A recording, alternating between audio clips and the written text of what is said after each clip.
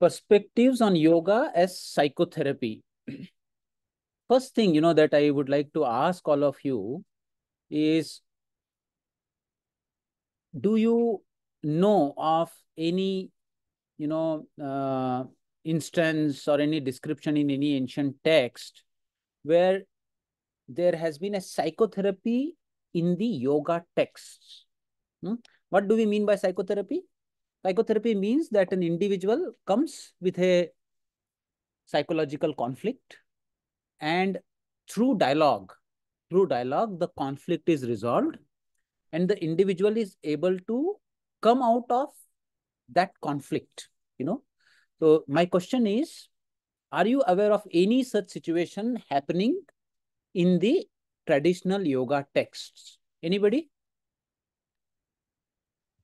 Yes. Yes. I am seeing in the chat box, Shalini ji has written Krishna to Arjuna, Vasishtha to Rama. Some people are writing about Ashtavakra Gita. Very interesting, very interesting. Mandukya Upanishad, no, it is not a dialogue between two people. Ashtavakra Gita. Anybody else here? Audience, anybody? Any other instance you remember? Markandeya Purana. Okay, what is going on in that? Who is talking to whom? Rama is talking to Trimurti. Katho Upanishad. Dr. Sujata has put Katho Upanishad, where there is a dialogue between Yama and a boy Nachiketa. We also see in Taittiriya Upanishad, Bhrigu, the son, and Varuna, the father. They also have a dialogue where Bhrigu undergoes a kind of a identity crisis. Wonderful, wonderful response, all of you. So that is what I had also put. First and foremost example of a psychotherapy, and I call Krishna as the first psychotherapist, where a conflict, an acute conflict, has been resolved through dialogue that takes place in Bhagavad Gita. Then we, as all of you correctly said, we see similar phenomena happening in the text Yoga Vasishtha, where Rama was really depressed, and depressed Rama was actually counseled by Vasishtha to come out of his depression, and then Rama decides to become the king again. Means to take his responsibilities. We also see similar thing happening here, where there is a dialogue between Bhrigu and Varuna happening in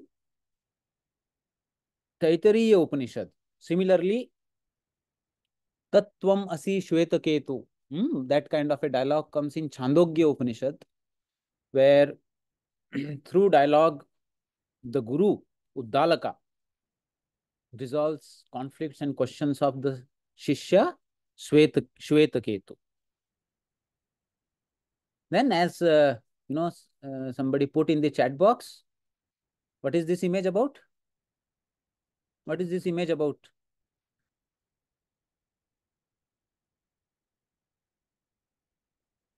Ashtavakra Gita. Yes, Ashtavakra Gita, where King Janaka is having a question regarding sufferings in the life, and Ashtavakra, through the whole dialogue of Ashtavakra Gita, one of the greatest of Jnana Yoga text, Ashtavakra Gita. No Jnana Yogi, a person who is interested in the path of Jnana Yoga, can afford to miss Ashtavakra Gita. So here also we see this kind of dialogue that comes up. So like that, there are several instances where we see that this has happened. Can anybody tell me what is shown in the slide here? Who are these two people? Gautama the Buddha. Along with him, who is there?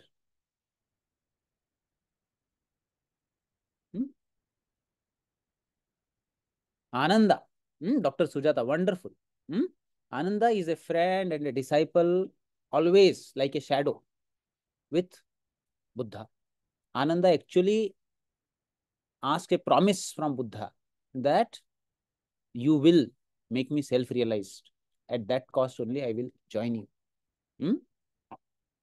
And that promise itself became a hindrance for him. So, Ananda with Buddha.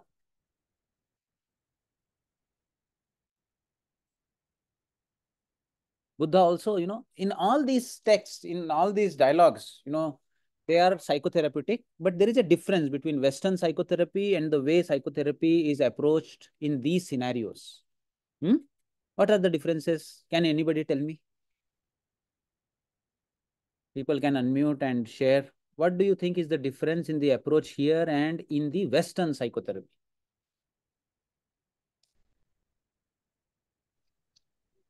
Yes, Dr. Vaibhav.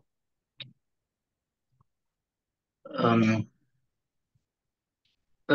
what I sense is that in Eastern philosophy, in the difference mainly is about is uh, like there is a dissolution of ego. Dissolution of ego is the main solution that is considered as the main solution in Eastern philosophy. With the dissolution of ego, there is a uh, th- there is a dissolution of sufferings. That is the main uh, criteria for in Eastern philosophies, whereas in modern psychotherapy we have several uh, therapeutic procedures wherein it does not go to the depth of dissolution of ego. Maybe um, it is like it is self introspections are considered, but they do not go to the depth of dissolution of ego. That is the difference that I sense. Very, very beautifully answered, Dr. Vaibhav. Kindly introduce yourself to the people here. Hello, I'm Dr. Vaibhav. I've been practicing allopathy since 6 years now, and I've completed MBBS from Bagalkot in North Karnataka, and Thank you. I'm working as a medical officer in government. Wonderful, wonderful answer. It shows that you have a very deep insight into these texts. So, this self has been the focus always in the Eastern philosophy, whereas in the Western, there are even ego strengthening practices, even Western psychotherapy. I think some other people raised their hand and they wanted to share. Baidagi ji or Ashwini ji, you can share. This is sorry. This Yes, is Chetan. yes, Chetan. Uh, I believe that the concept of Janma, Punarjanma, Prarabdha, or Karma Siddhanta is m- more understood by even the rural or the less literate or ignorant people of India, whereas it's a very difficult concept for Westerners. With this concept, it's rather easy to do the psychotherapy or explain the situation or come up with some solutions to our rural or uneducated or so-called illiterate Indian diaspora.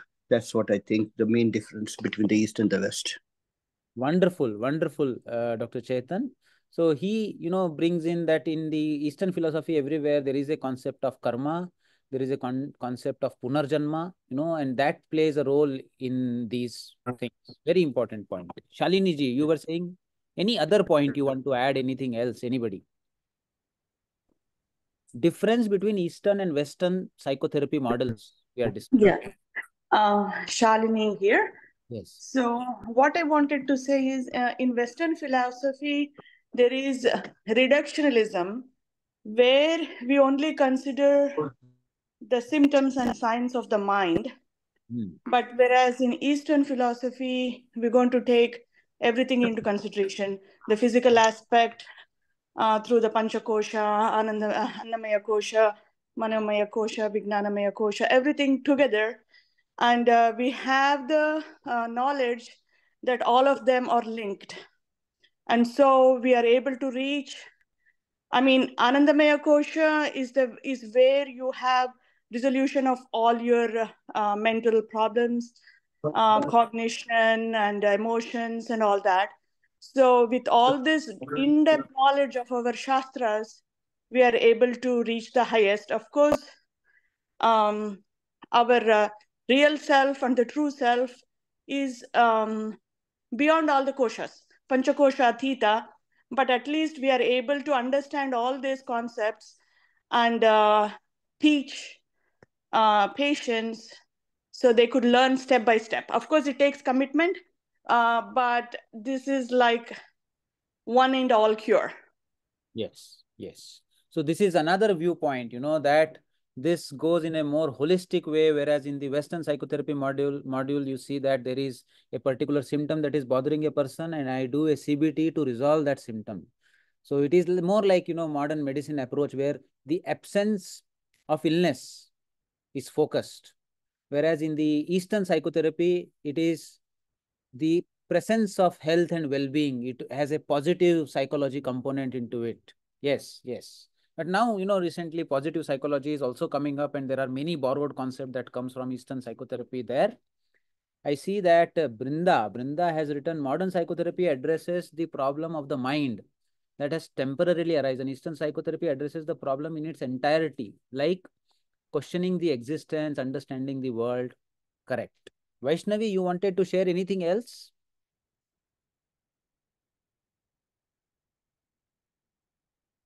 Okay. Several points have come up. I would like to ask, is there any other difference? Anybody can, the way the therapy is delivered, the way the setting is, the client, the teacher, is there any other point that you can say that there is a difference? Western and Eastern? Well, actually, I joined very late, sir. I am asking a question regarding the difference between Eastern psychotherapy models and the Western psychotherapy models. Dr. Ritu has written, Western psychotherapy module, there is no approach towards internal bliss and indriyas or senses as a cause of various afflictions of the mind. While Eastern psychotherapy adds an Atman, Indriya, Chitta, Vritti, as we see in Patanjali's Yoga Sutra also. Beautiful, very beautiful. So, the aspect that beyond Panchakosha is the Purusha, and that Purusha is where all the conflicts are resolved if you are able to touch that state of existence. So the whole approach is to turn inwards and touch that metacognitive aspect of one's existence is there in Eastern psychotherapy, whereas in Western psychotherapy, the management is within the mind, within the intellect. I try to manage. I don't transcend. That transcendental approach is something that is different. Dr. Sujata has written, individualized protocol including diet, lifestyle. Yeah, that point has already been brought by Shalini ji. Aditi, please share your views. Sir, I think in Eastern psychotherapy, there is some authoritativeness to the guru, or the one who is telling something has some authority and says that I know. Whereas we see in the Western psychotherapy, there is always uh, the passiveness from the therapist side, and they say that they're just the mediators and they don't direct something, they don't teach something, they don't preach something. Very important point. The directive approaches are seen in the Eastern psychotherapy. You see in Bhagavad Gita, Arjuna initially describes all his worries and tensions. In fact, first chapter, there are around 50 shlokas, and another 40 shlokas of the second chapter, almost 90 shlokas are there where Krishna is talking and Arjuna is talking. His symptoms, his worries, all that. And like a very expert psychotherapist, Krishna is just sitting and listening. So for 90 shlokas, Krishna doesn't say anything, he just listens. And after complete catharsis, after telling everything what Arjuna wanted, then Arjuna only tells him, I am confused between dharma and adharma. Shishyate aham, I am your shishya. Please guide me. Then Krishna opens his mouth. So first lesson of psychotherapy from the Eastern psychotherapy point of view that we see from Bhagavad Gita is that we should not interrupt when the person who is sitting in front of you is talking. We should be attentive and patient listeners. That is very, very important in psychotherapy. And once the person completes speaking, whatever he wants when he has spoken out, then when you are attentively, patiently listening to him, then you will see that person will reach a point where he will stop and look forward to now what you have to say. So it means now the person is prepared to receive. It is only then that your therapy should be delivered. Otherwise, the person has not yet finished talking and you start delivering your therapy, it will not go deep into him and the session will not progress smoothly. So, very important here is that in all these scenarios, all the disciples are actually bowing down to their gurus. So this also shows the psyche of the population in this part of the world, where actually, you know, as Chetanji was saying, that the population here wants advices. You know, they cannot, you know, decide for themselves, even if you make them more aware. Therefore, this always in India, we see that this culture where one or the other guru emerges and mass follows them is very strong. We don't see such people emerging in the West, you know, but in the East, in India, you see one or the other person comes up because probably the attitude of having faith, Shraddha is inbuilt in the genetics of this kind of a population. So the directive approaches has been working for centuries, you know. But one thing that I would like to point out, even in Bhagavad Gita, you know, the kind of a attitude that Krishna adopts is when Arjuna says that I am your Shishya and you have to guide me, then actually Krishna gives him all the options of different paths of yoga, starting from Jnana Yoga in the 2nd chapter, coming to Karma Yoga in the 3rd, 4th, 5th, then coming to Raj Yoga or Dhyana Yoga in the 6th, part of 7th, and from the 7th onwards, he takes him into Bhakti Yoga. In fact, at the end of 6th chapter, you see that he has a dialogue with him and he says that, Arjuna, I have given you this approach of doing abhyasa, but if it is difficult for you, then you simply give up the fruits behind the action. If that is also very difficult for you, then you do one thing, you just surrender everything to me. You know, like that, he gives him choices. And after all the choices are finished, when he keeps asking question and he keeps answering, at the end of 18th chapter, Krishna tells him that Yathechasi tatha kuru. This is what I wanted to tell you. I have told everything. I don't want to tell you whether you should fight or you should not fight. He doesn't give him a decision. What he tells him? Yathechasi tatha kuru. Whatever now you feel like doing, you do. So ultimately, he also gives a open choice. So by directive approaches, we do not mean that the guru is actually telling him, do this. Guru takes an authoritative role, and in that authority, he describes or tells whatever wisdom that he has. And then at the end, again, gives the choice in the hand of Shishya to make a decision. But yes, Guru takes a higher pedestal, and the Shishya has a reverence, a gratitude towards the Guru. And in that scenario, this kind of a dialogue takes place in Eastern psychotherapy. Most of this happens like that. So this is one difference. Also, we see another difference, that many of these scenarios, you see that there are a lot of parables that are used. In Bhagavad Gita also, a lot of parables from real life situations, they are taken, like the parable of the chariot comes in Katha Upanishad. Similarly, you know, Krishna describes the parable of how the ignorance covers the mind or the chitta of the individual. He gives 3 examples for that. He says that this ajnana is covering the Atman, like the smoke covers the fire. Second, he says like the dust covers the mirror.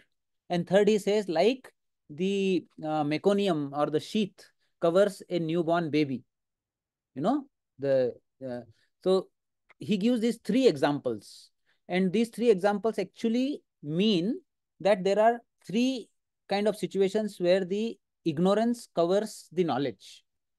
In a sattvic person, the ignorance covers the fire of knowledge just like a smoke. You put little air, give them little understanding, suddenly they wake up and they understand what is to be done, what is not to be done.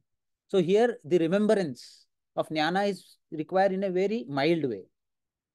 Whereas a Rajasic person needs little more effort. If there is a dust on the mirror, you have to take a cloth and wipe it or put water onto it. No?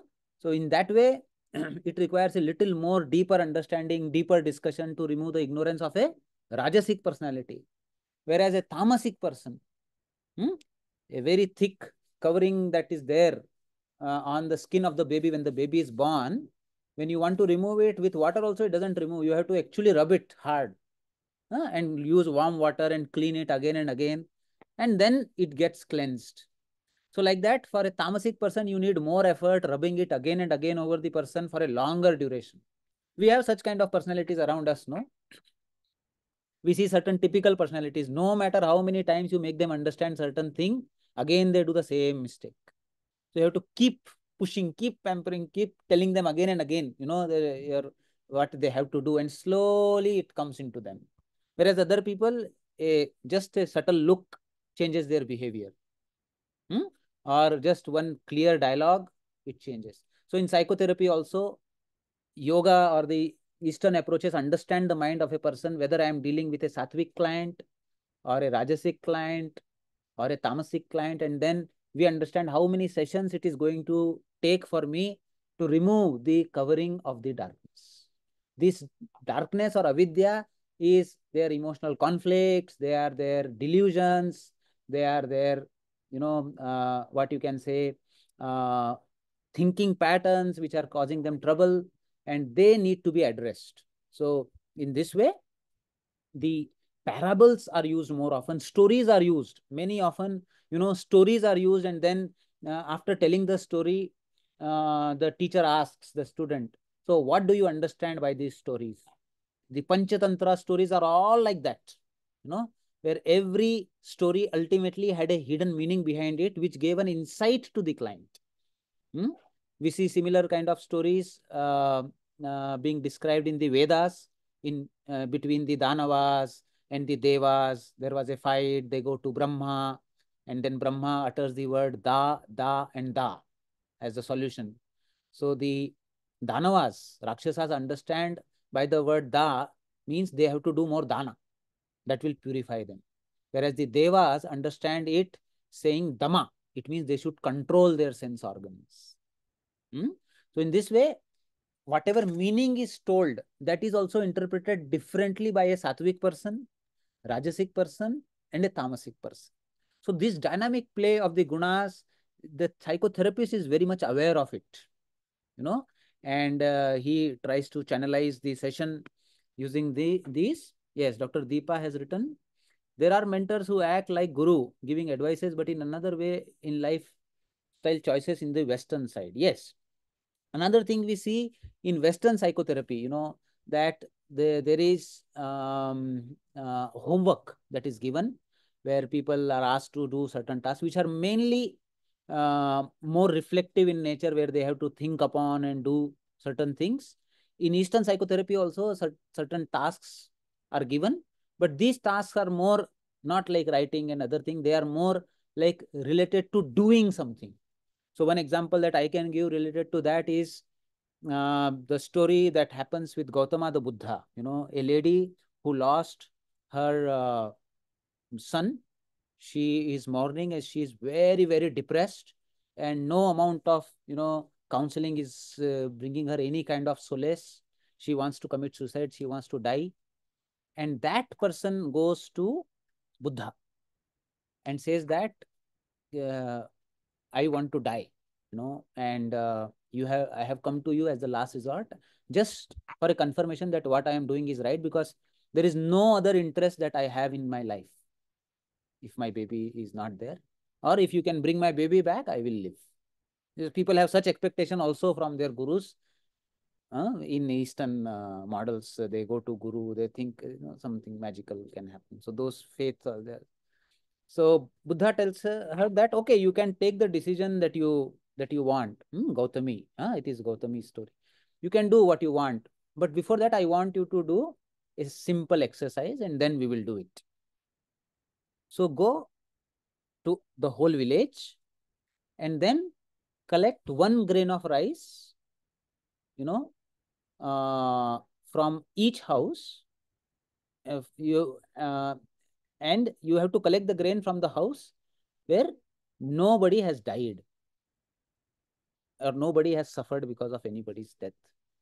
So she thinks it is an easy task. She goes, and then as she goes from one house to another, and asks people about who has died, what has happened, people start telling their painful stories, one after another, how much they miss their loved one, And she also reaches some kind of a scenarios where people are there who are suffering much more than her. And then finally she comes empty-handed back to Buddha and says that, yes, I have understood. So this is, death is a phenomena which is unavoidable and everybody is going through it. And so this is a behavioral technique that Buddha told her to do. And with that, she came out of it. So there are these kind of scenarios also that has taken place in ancient texts. Now we need to give all this a structure. With this structure only we will be able to do psychotherapy. So one of the structure that we have been exploring at Nimhans in dealing with this is trying to understand the gunas of the person and then also trying to understand how the conflict in the Manomaya Kosha can be resolved by directing this person towards the consciousness or Atman or his true self within. And for him to direct within, we take different approaches. But the fundamental model is that the conflict will be resolved when the individual goes closer to his real self. Tada drashtuhu swarupe avasthanam. This is the definition of health according to yoga.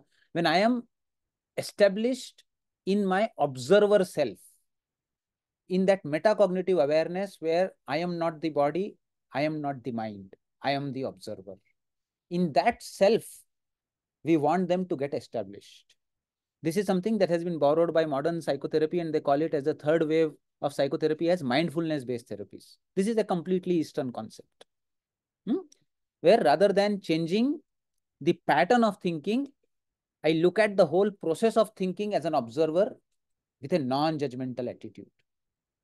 Okay? So, to establish oneself into that observer, depending on the guna of the person, whether he is a sattvic, rajasic or tamasic, you can use different paths.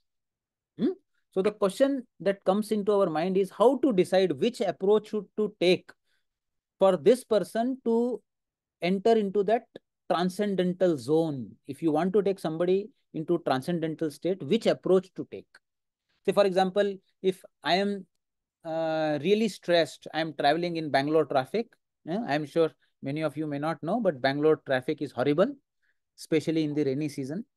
So if I am, traveling and I have to reach somewhere fast and I am stuck in my car, now I am stuck in such a way that I cannot take my car back or front. It is already being 45 minutes and there is no use of honking also, and you are feeling really distressed. In such a scenario, how to reduce the distress of such a person? Imagine that I come out of my car and just besides the car on the roadside, there is a warm air balloon, where I sit into that balloon. And that balloon slowly starts taking me up. And I go up around 1 kilometer. Now I look down, tiny, tiny cars. Then I also look on the roadside. I look at the sky. I look at the trees around everywhere. And suddenly I am much more comfortable and enjoying the whole situation. Correct? Why? What has happened?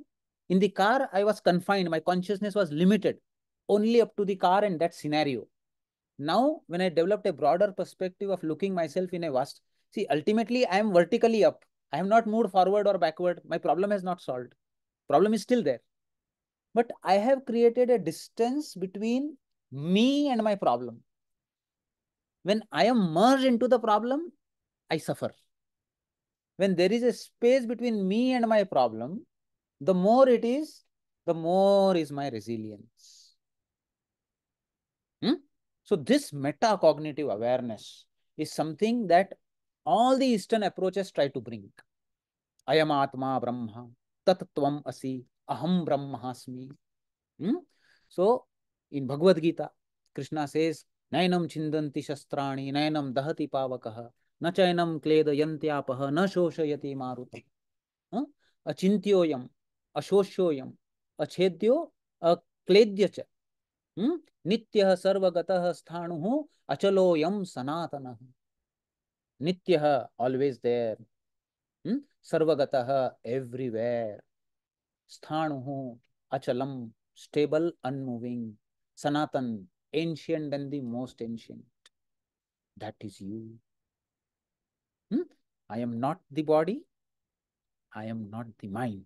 So that kind of a awareness is brought in. But this awareness, to bring that awareness, there are different paths. So the whole approach of psychotherapy is, how do I get in this person into that path? So every person has a unique path, and that depends on his guna configuration. So this is the approach or the model that we have been working on. So the question that I want to ask all of you is, from your childhood, what are the ways in which you have been coping in a stressful situation? For example, remember that you were in your early teenage, your 7th, 8th, 9th standard, when you were stressed due to exam or something happened in school and you were very worried and you came back. A bad day in school. You came back crying in your school van. And then what happened? What did you do when you came back? Or in your early teenage or adolescent?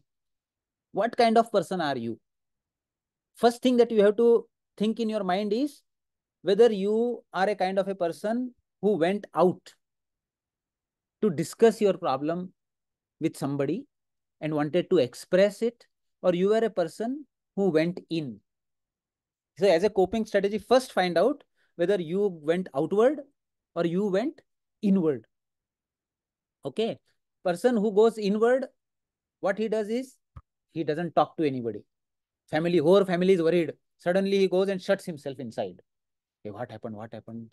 Somebody asked him. He won't talk to anybody. So this is one person. Second type of person is, as soon as he's stressed, he's bothered, first thing that will come to his mind is his loved one. लड़की होगी, उसको अपना boyfriend याद आएगा, या उसको अपनी mummy याद आएगी. She will remember her boyfriend or her mom, and immediately she wants to talk and catharsis, पूरा डिटेल में till she tells, she will not feel comfortable. Otherwise, there will be a gurgling in the stomach that will continue. So this is majorly, this is two types. Going in. Now, when you go out, you can do two things. One, you express your emotion.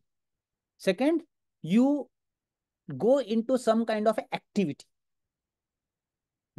So you have to understand either going outward or inward. And then in the outward and inward also, there can be a cognitive approach and there can be a behavioral approach. So outward, cognitive, outward, behavioral, inward, cognitive, inward, behavioral. Am I clear? Okay. So you now identify for yourselves. What did you do? If you adopted a cognitive approach, not talking to anybody, inward, first categorize yourself as you went out or you went in. Then within in, if you were more analyzing in nature, analyzing like, what did that person say? What did I say? what might be going on in that person's mind when he told that, how I reacted last time when this happened, how did I react? Because of that, what consequences happened? Now, how should I react? Or the way I reacted, was it proper or not? So, complete analysis. This kind of people usually alone go for a walk, or they go onto a terrace alone, think. Through this mechanism, they try to cope. Okay? Yes. Second mechanism is cognitive only, but this is more inward. Inward in the sense, they will not talk to anybody, but they will be not cognitive. It is inward only, but more behavioral. They will isolate themselves, and then what they will do? They will listen to music. Or they will start writing whatever that they are going through, or they will get into some kind of a diverting activity, which may be their hobby, or they may simply just lying down in the bed, doing nothing, not even thinking, sleeping. So such kind of people, where the approach is more related to inward only, but related not more with thinking, but some activity. This is second category. We can call it as P type, practice type. So initial two are inward. A is analytical personality, that is type A. All of you note down, you have to diagnose your personality. A type. Second is P type, who is inward, but more activity or behavioral oriented, practice oriented. They may also, chant some mantra, or they may also do some pranayama or do some asanas themselves. That is their way. Second category, then the third category are outward. Third and fourth are outward. In the outward, E type. E type are those who find relief by using a cognitive approach. Cognitive means mentally they are trying to connect with another person and trying to express all their emotions. So emotions are more mental activity. So they are E type.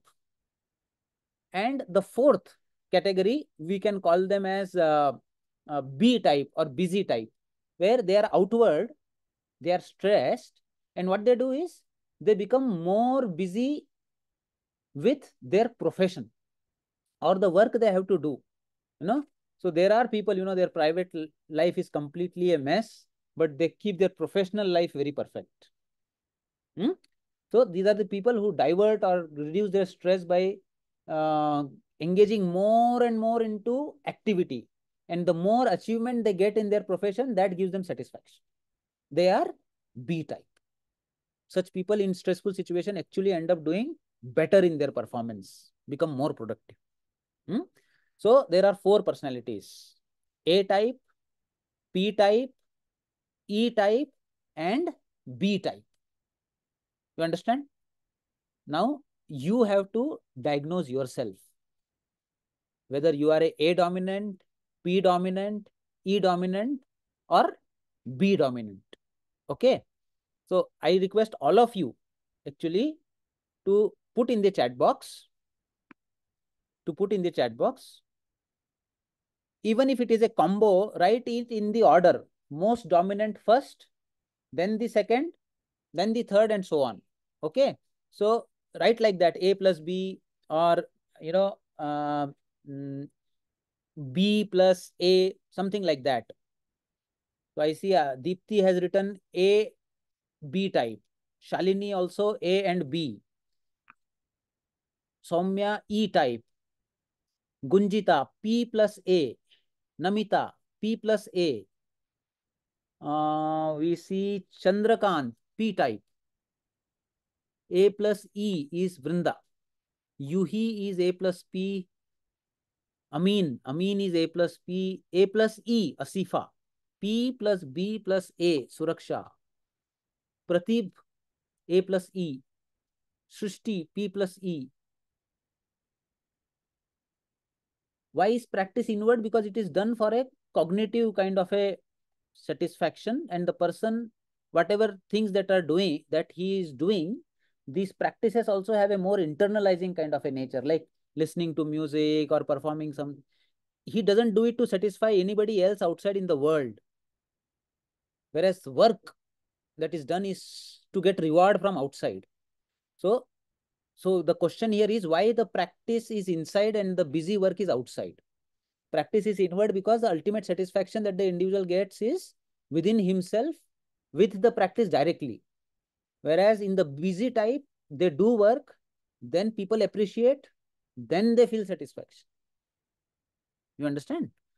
So, P type, P plus E type, and therefore it is mostly related to their profession. Wonderful. I am so happy. You know, all of you are responding here. Tell me quickly, what are your type, Appa? E plus P. E plus P combination is little rare. Yeah. P. A plus E. P plus E. Yours was? Hmm. E plus A. EA. All four. In that order. So EA. Yeah. AE. PE. AP. So you are also combining the outward and inward approaches. Some people are combining outward inward approaches also. Yes. Yes, madam. A. A and B, mainly keeping busy and analytic. P and B. E plus A or P. E is dominant and then E plus A or P. Yes, Manoj. A, B. Yes, madam. P. A, P. So if you try to understand, there are almost around 90 people here who have responded here. So a sample of 100 if it is taken, we see that there is a pattern where many combinations are coming up. If you overall look, A looks quite common. A, everybody is putting A somewhere, and after A, I see the E is also a common approach, and then comes the approaches P. P also quite common, and then B. Okay. Now, why is it important to know? Initially inward and after a few days outward expression later. Yes. Why is it important to know? Because you want to find out what is the path or what is the approach that you have to take for this patient for him to get into the metacognitive awareness or transcendental awareness. Correct? Now, the way I cope with a stress as my genetic tendency from my childhood as a natural tendency is something that is programmed in my gene. And if you look at it from the Eastern philosophy point of view, I would say that this is something that you have been doing again and again in your many past lives also. So when a person is under stress, the coping that comes naturally from within, not a learned, acquired skill. See, people may later on acquire many things. It may also differ from instances, like I may cope differently when my family members are involved in my stress, whereas I may cope differently when my professionals are involved in my stress. But there are learned aspects. But I am talking about the way of coping which is naturally there in you when you were born. It is somewhere in your genes, and it is something that you have done many a times in your lives in the past also. So with that knowledge, what happens is you can just fine tune that approach by refining it with yogic knowledge. Then you can grow in that path faster rather than taking an entirely different path from your nature. Okay. So the application here is that a person who is asking analytical kind of a question, can further fine tune rather than questioning why me, he can question who is suffering. Rather than questioning why I am suffering, he can question who is suffering. Seeing actually the whole process of thinking. In the same way, the second category of the people who are practice oriented, they can refine their practices by using yoga, pranayama, meditative, japa, and those kind of a practices. Whereas people who were very busy in their action, those kind of people can adopt the philosophy of karma yoga, and uplifting the society without asking anything in return. And then comes the path of bhakti yoga, where the emotional aspect are channelized towards a higher source or a DT, which is unmoving, which is more stable. Because if you express it to people who are changing, then it creates distress. So therefore, the people who are A type are suited for the path of Jnana Yoga. People who are, we can say, B type or busy type, suited for Karma Yoga. People who are more E type, they are suited for the path of Bhakti Yoga. And people who were more P type, practice type, they are suited for the path of Raj Yoga, where you use your willpower, your power of determination, and overcome all the difficulties in life.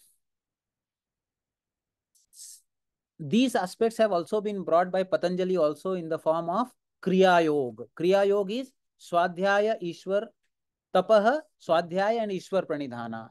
Tapa is for practice, Swadhyaya is for Jnana, and Ishwar Pranidhana is for Bhakti. These domains, and these are actually niyamas also. Niyamas are 5: Shaucha, Santosha, Tapaswadhyaya, Ishwar Pranidhan. In that, 3 niyamas have been taken as Kriya Yoga. Because the 3 dominant personalities, whether you are willpower dominant, intellect dominant, or emotion dominant, he has taken. Action dominance actually can come from Shaucha and Santosha, the other 2 niyamas which are there. So, dear friends, this is the flowchart to identify the particular approach of psychotherapy for a person depending on his personality. So first you identify his coping style. See, denial of a stressor or using any practice of a stressor go together because they are both done by willpower. And then emotional expression, keeping busy. So the person categorized into 4 personality type: intellect dominant, willpower dominant, emotion dominant, action dominant. Then 4 paths of yoga are chosen, and then the particular philosophical approaches, more detailed, then you can call this person and start discussing 2nd chapter of Bhagavad Gita with him. I give you a homework. You read these 5 slokas of Bhagavad Gita, think about it, and come back. Let us discuss in our psychotherapy session tomorrow. So which slokas I have to choose for the person to think? I may actually have to give him a printout of selected slokas related to Jnana Yoga. Okay, these are the slokas that have come from Bhagavad Gita. Please read, contemplate on them, or we can simply say that you can come next week by reading and thinking about these 5 slokas. You tell me your meaning of the sloka, and then I will try to tell my meaning to you, and we will try to come to an understanding. In this, a person who is more analytical will be able to move from why me to who is suffering, who am I, that kind of. In the same way, we can use the Dhyana Yoga, the 6th chapter of Bhagavad Gita, or 8 limbs of yoga given by Patanjali, in a step-by-step psychotherapy session for a Raj Yogi. We can also use emotion dominant aspect that starts from the 9th chapter of Bhagavad Gita till 12th, and 3rd, 4th, and 5th chapter of Bhagavad Gita about the Karma Yoga. So giving shloka to the people, asking them to think about it, again come back for the session, then discuss again with them. This is what we have been trying to do here at Nimhans. So these are typical examples of people who have actually perfected that particular path of yoga using that particular stream of yoga. So Ramana Maharshi, he symbolizes, his whole philosophy is about who am I? Who is suffering? I am not the body. I am not the mind. Then who is suffering? I am the observer, uninvolved. So that deeper and deeper questioning is the path of Jnana Yoga. You should be able to ask very deep, very fundamental question. The question is not to prove your knowledge. The question is really there is a thirst deep thirst for knowledge, for that question is asked. So Bhagavad Gita says, Tad vidhi pranipatena pariprashnena sevaya updekshanti te jnanam jnaninah tattva darshina. So you have to go with humbleness, bow down, do seva to a person who has tattva jnana, and then pariprashna. In Jnana Yoga, the disciple has to ask a question. Guru will not answer without asking. Pariprashnena sevaya. Then with compassion, the Guru's answer. In fact, there is a Upanishad known as Prashna Upanishad, where there are 5-6 disciples who go to Guru Pippalada, and Guru asks them to do their seva for 1 whole year. And after that gives them the authority to ask questions. Then he answers. This is how the path of Jnana Yoga functions. Then second is Swami Vivekananda, a meditator. Meditator say, come what may, I will not deter. Uddhared atmana atmanam na atmanam avasadayet. Atmaeva hyatmano bandhuhu atmaeva ripuratmana. Man should help himself because he himself is his greatest friend. He himself is his greatest enemy. With this kind of a philosophy, Krishna describes the path of Raj Yoga to Arjuna. So here, the whole effort is on continuous abhyasa, continuous practice. Even if, body says you cannot do it, mind says you cannot do it, the person just does it. And along with it, there is a sacrifice, there is vairagya, there is, determination that I will not stop till the goal is reached. This is uttishtata jagrata, varan nibodat. Get up, awake, and stop not till you reach the goal, till you gain that knowledge from the know people. Where does this come?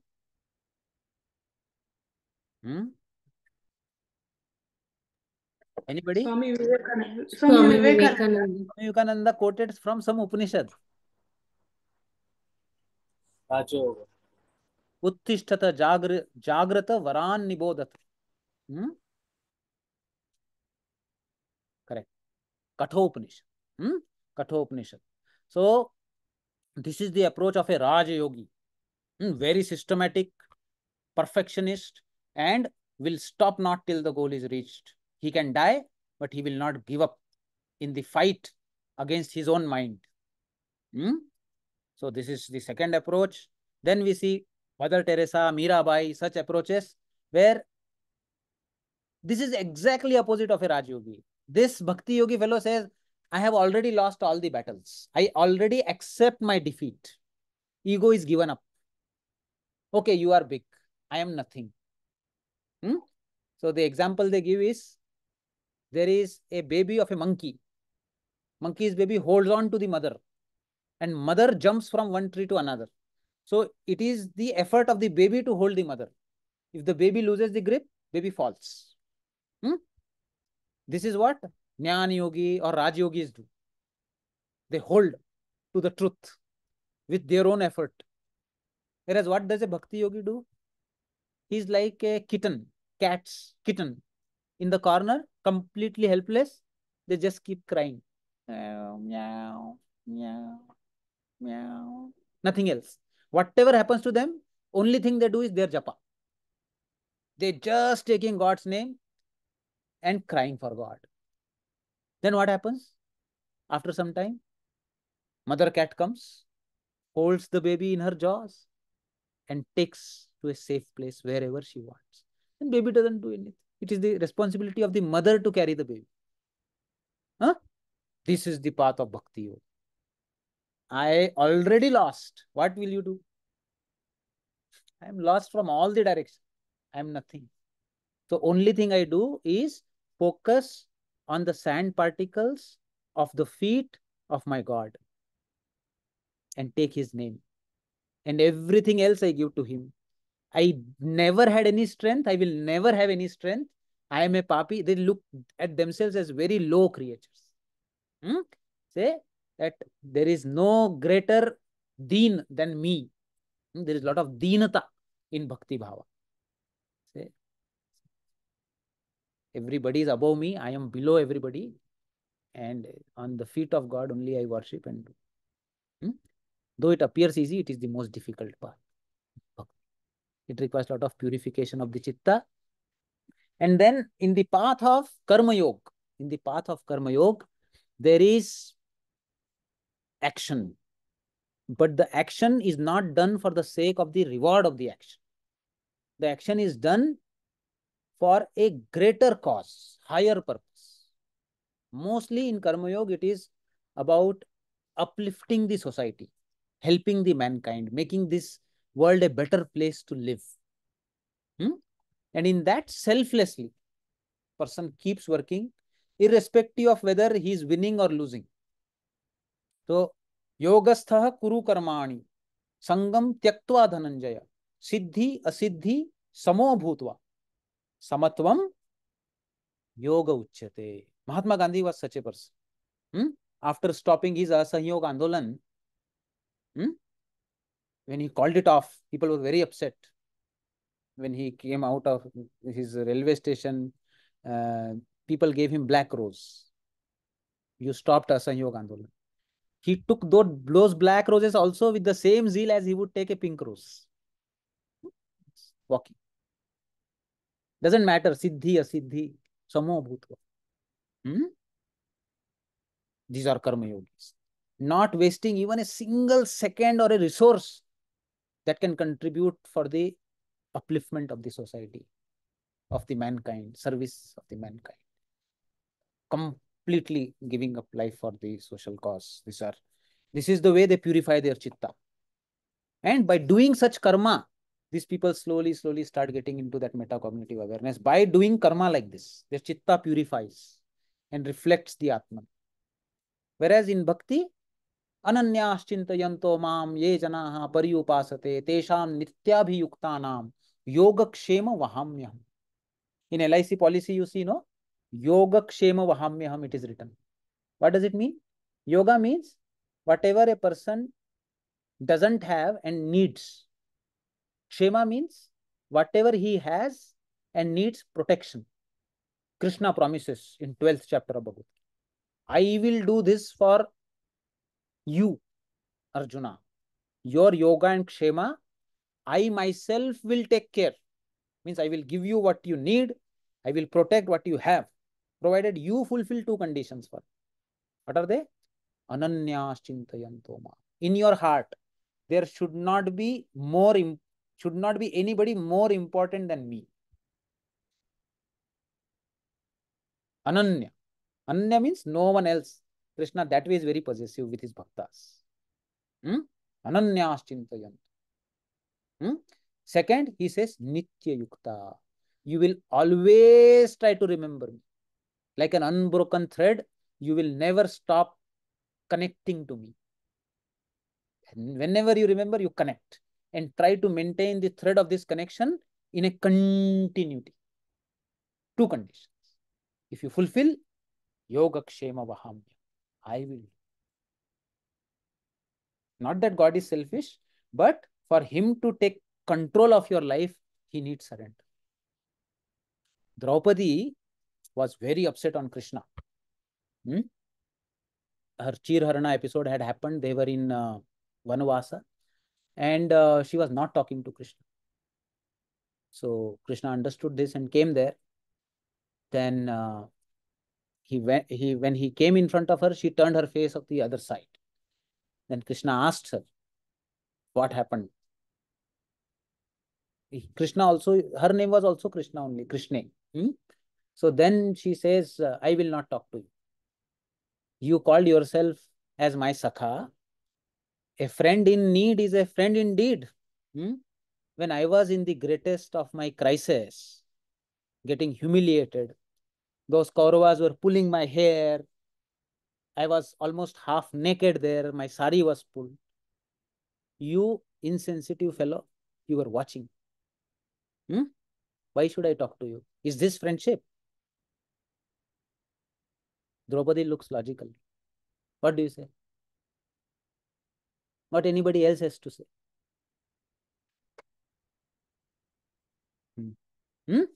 So then Krishna tells her, I was eagerly waiting. I was eagerly waiting. First, Duryodhan called his mama to throw the dice. Shakuni. Yudhishthir, before going to Hastinapur, didn't even inform me. Forget about asking me to join him for the play. Didn't tell. Number two, when you were getting humiliated, you first approached your 5 husbands. Then you saw all of them are looking down. Then you looked towards Bhishma Pitama. Then you looked towards Dronacharya. Then you look towards other gurus, Purohits. Then you look towards Dhritarashtra.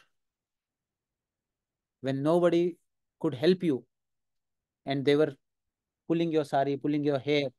After that, you started resisting with your own hands, both the hands, with your teeth. Even when that was pulled by force, when nothing could be done, then with one hand you started calling me, and with other hand still you were holding your sari. My problem is I have given so much freedom to the human being when I got this being on the planet. I made this particular being in my own image and given so much freedom that even if I wish, I cannot enter into this person's life unless he completely wants me to enter. As soon as you left the other hand, I was there. I didn't take even a single second to manifest myself in my Vastra avatar. That is called as Krishna's Vastra avatar. The sari did not finish only. Kept on pulling it. It would never end. Never end. So with Bhakta, it is like this. In Bhakti, he says, from the beginning only, I won't even touch. I won't go to anybody else. Ananya. There is nobody else for me. No other shelter. Only one.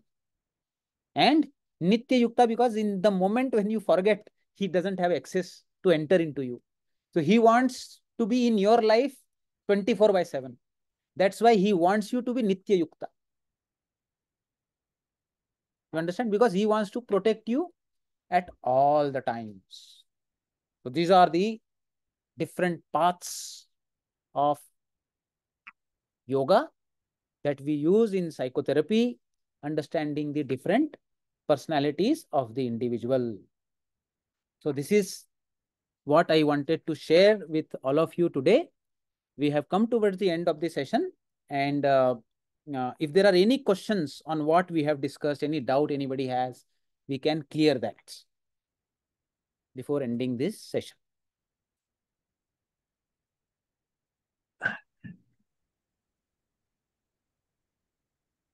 Dr. Bhargav, I have a question. Yes, please. Yes, please. I'm born and raised in India and spent more than half of my life in the Western world. But I feel that psychology or psychoanalysis or even going to a psychologist for some sessions is still considered to be something like paglon ki khani. Means in India, back home in India, they consider that to be something Stigma. Stigma, yes. And I left India 30 years back. I was wondering, how is the situation now? Are the people more open to going to a psychologist and getting the help, or they still have the stigma? Yes, situation is better in metropolitan cities, but in the rural area still, the situation is similar. Of course, with technology, with, more and more information coming up, this is slowly becoming better.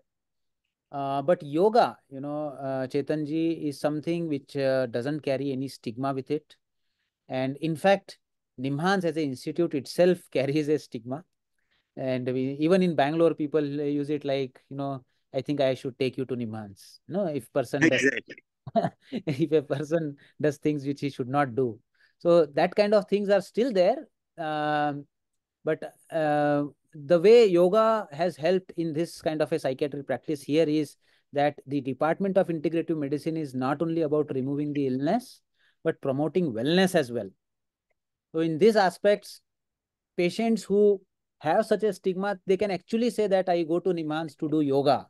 I go to Nimans to undergo Panchakarma as my well-being therapy, and not essentially, because I'm mentally ill. So since we have now started sessions for literally, the normal people, people who are just stressed and such kind of population, stigma here has been coming down. And my advice is that those who are, mental health experts, who are psychologists, you can also use yoga into your practice to remove stigma from the practice, because yoga is very well received and yoga is very respectable. All film stars, big people are doing yoga. So it is taken in a very positive way. And we tell people that we will, in fact, we have been, admitting people in the name of yoga and then giving them psychiatric treatment also.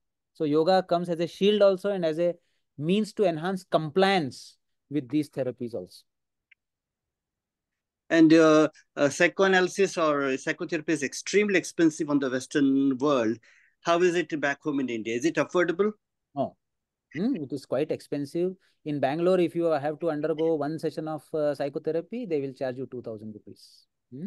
So structured psychotherapy, even in an online mode, it goes to around 1,000 rupees. So therefore, it is quite costly. And in country like India, sir, the demand and the number of resource person who are available, it will never match. So trained CBT experts or psychotherapists, they are way less than what is the demand. And it is here that culturally sensitive interventions like yoga, which are scalable, the models that can really work. We have been actually running a lay counselor program where thousands of people, even school teachers, are coming and undergoing this kind of a training, where yoga is an inherent part of that lay counseling program. So this is something which I feel is a model that will work better in a country like India. Of course, The degree of certificate counseling. that we get in India, Yeah. is it valid all over the world, in the Western world especially? Yes. Western world, at least because the population is less, every person can manage to have a therapist. But in India, still you will see that, the people will still go to their elders. People will still go to temple priests. And if those people are educated and taught about, principles from modern psychotherapy point of view, and how, they can systematically, use yoga also as a psychotherapy, then probably we can be, in a better position to address. But it is a huge demand on the system right now to address mental health using psychotherapy. Last question, sir. Yes. The recent stampede that happened in Hathras because of the Bole Baba's congregation, do you think that this would be a very appealing and easy way to do mass appeal and enlighten the uneducated, the downtrodden, the poor, the backwards, all the ahindas? Isn't it that a better way to have somebody who has an authority and knowledge and the integrity to do mass appeal? Correct. I completely agree with you. So these are the side effects of these kind of phenomena. When people are really devoted, then if a person, can actually make use of that faith, in a wrong way. And here, the awareness has to go into masses only, because people only have to have that wisdom to understand who is the person whom they can listen to and follow, and who they should not. So this is something that will come with a internal wisdom and more awareness in public. But if such a person comes up, like there are wonderful people also who are doing great things, like Sadhguru has done wonderful things in society, connecting rivers in India. So such people, when they talk such thing, then it actually brings a lot of transformation, and it is a good platform for mass appeal. Whereas people like Bhole Baba, who ask people to collect sand from their feet, and in that process the stampede happens, then it is a problematic thing, no? So therefore we have to be very careful, and everything that we use has to be scientific, has to be applied into practice. And then, when I'm talking here, I have actually dealt with patients, I have done therapy sessions with them, therefore I am able to talk in front of you now. So it should always be evidence based, and we should take things positively forward. Thank you, Dr. Bhargav. Namaste, Sorry. sir. Yes, yes, no problem. Namaste, sir. Yes, Rashmi. This is Dr. Rashmi.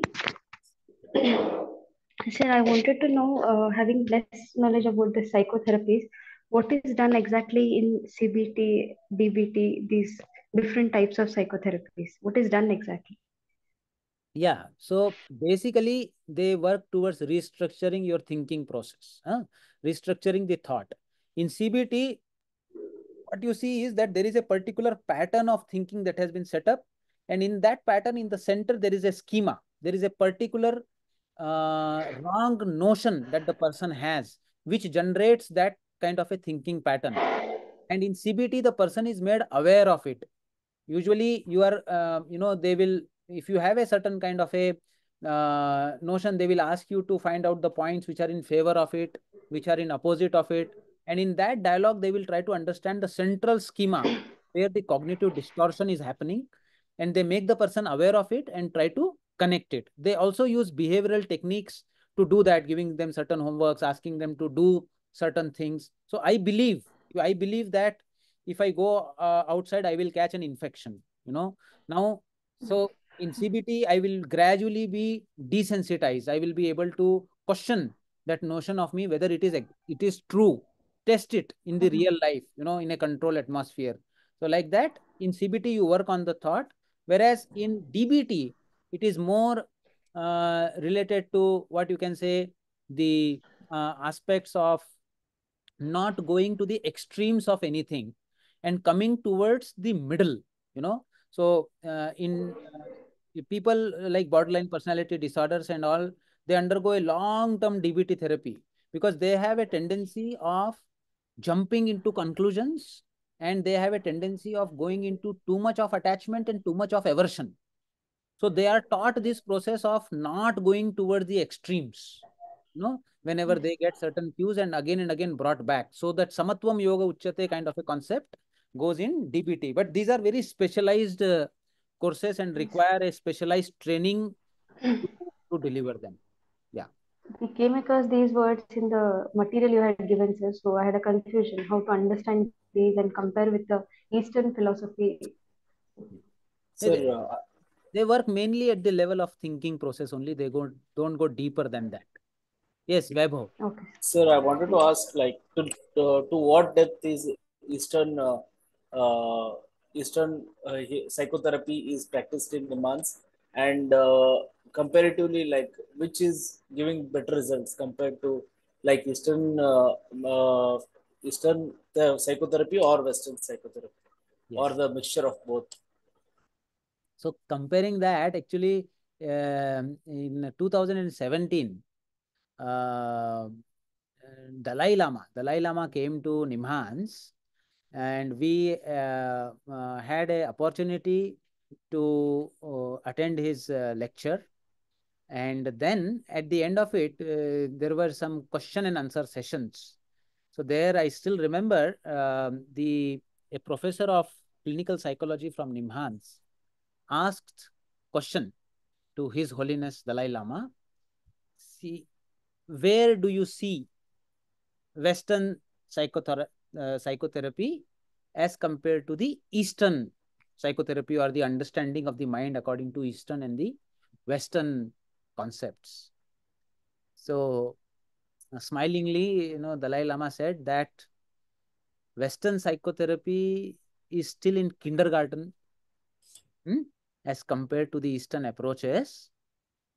But the problem for us, he says that people who are from Tibet, the problem is that we consider India as our guru, and we look towards our guru, and our guru is looking towards the West. So we get confused. So this was his question, that, he asked us to look into our own systems, into our own strength. So when we, are applying these concepts in the Department of Integrative Medicine, I can say that the Department of Clinical Psychology is also doing a lot of wonderful work, especially in relieving the symptoms that are bothering the people. It is like modern medicine, giving them painkillers. So in that sense, modern psychotherapy is required. It is very useful. Whereas when it comes to changing the lifestyle of the person and preventing the problem from coming back into his life and enhancing his resilience in the long term, there that Eastern psychotherapy plays a very, very important role. Of course, in this approach, with these approaches, we have been able to resolve acute conflicts also. For example, one case which I remember is one of the faculty who came to Nimhans as a Ramalinga Swami fellow from US. Now, this lady came with her husband from US for a neuroimaging project. And then what we observed was that when she came, she was pregnant. And no, she had delivered a baby. The baby was 1 month old. And with the 1 month old baby, this lady came to India. She got into Nimhans and they got into some apartment. And within 2 days, their baby got very ill. And then they were running in the government setup here, trying to manage the baby, and they could not save the baby. The baby died. And this lady went into great depression and remorse, bereavement. And in that scenario, she was taken to CBT, and she was not at all in a position even to undergo CBT. It didn't work. She met our Dr. Venkat, who is a renowned psychiatrist here. He referred the patient to me. Then I met him, her and her husband together and listened to them very patiently. It was really, really very sad story, such baby, uh, died because of some meningitis and all. So then rather than going into the Western psychotherapy models, I described them an instance that is described in the autobiography of a yogi, where Paramhamsa Yogananda, was very much attached to a deer. And that deer, he used to feed, take care of it, love it very much. And it grew for around 1.5 to 2 years. And after that, the deer fell ill and became very weak. It couldn't even walk. And every day, Paramahamsa Yogananda would pray to God, would pray that the deer should get well. One night, in the dream of Paramahamsa Yogananda, the deer came. And deer prayed to Paramahamsa Yogananda that already a more exciting new life, my evolution is waiting for me. I pray to you, please let me go. And with that, from next day, he accepted it and the deer died. So in that sense, I tried to explain to them that Bhagavad Gita says that what has gone is only the body. The Atman that is there is still there. Your daughter is still there. Your daughter is still watching you. She's there in one dimension, one plane where you cannot see her. And I definitely believe that your daughter would like to come back to you because she loved you very much. You loved to her very much. So why are you hopeless? Has life ended here? Life doesn't end. According to the Yoga Shastras, life is unending. It is continuing. We are all ancient people. There have been many more lives previously where your daughter had many different kind of relationships with you. Now she had this kind of a runanubandha, karma bandhana with you, which is now finished. She will come back. Why are you worried? Then I asked her which god or deity that she is devoted to. She was devoted to Devi. Then I asked her, you go and make a wholehearted prayer to Devi. So she went to Coimbatore. There she did some rituals, for her peace, for her baby in the Devi temple there. Came back. And literally, I can tell you, the discussion that happened was 1 year ago. Same lady now is 9 months pregnant. And she's still in campus. I met her 2 days back. And she still, thanks me for that one session. Where she could get that solace and direction in her life and could again, plan a baby And she says that I am 100% sure that it is going to be a baby girl. And what his name is, her daughter, the daughter is back. So I told her, even if it is a boy, it is not necessary that soul has to take the same gender. It can take any gender, but the same soul has come. Now, what has happened? I am not aware of the transcendental dimensions, what happened, but whatever I spoke to her, it gave her energy. It actually removed the block in the flow of her life. And she once again, started moving towards the life. Her husband is now satisfied. And that pain of losing that baby is completely gone, completely gone. So therefore, I'm saying that we can, see some tremendous results happening in a single session of Eastern psychotherapy also. And in that way, in the Western psychotherapy models for acute crisis also, there are certain situations. So these are certain examples based on our clinical experiences that I wanted to share with all of you. Thank you. Thank you. Let me just stop the recording. Dr. Hemant? Yes, yes, madam. Yeah, this is one last question which I wanted to ask you regarding your module. So for example, I'm born with a trait where I am more in favor of Raja Yoga. Okay? I have a problem. I come to you. So do you go with fortifying the same trait, or do you actually fortify my dormant part of it, which is like, say, bhakti? I'm not a very emotional communicating person. So do you go ahead and make what I'm born with more powerful, or fortify and make the use of the dormant part and elevate it, like what Bhagavad Gita says? Yes, very beautiful. So Dr. Meena has asked me a question that her natural way of coping would go with practice, where she would go with the path of Raj Yoga. She's also asking, like in Bhagavad Gita, it appears that Arjuna is a Kshatriya. He should also be following a path of Raj Yoga, but ultimately he goes into bhakti. He surrenders everything. Karishye vachanam tava. Whatever you say, I will do. So she says, will you take out my dormant aspect, or will you use my strength only? So what I want to tell here is that Arjuna was always a bhakta.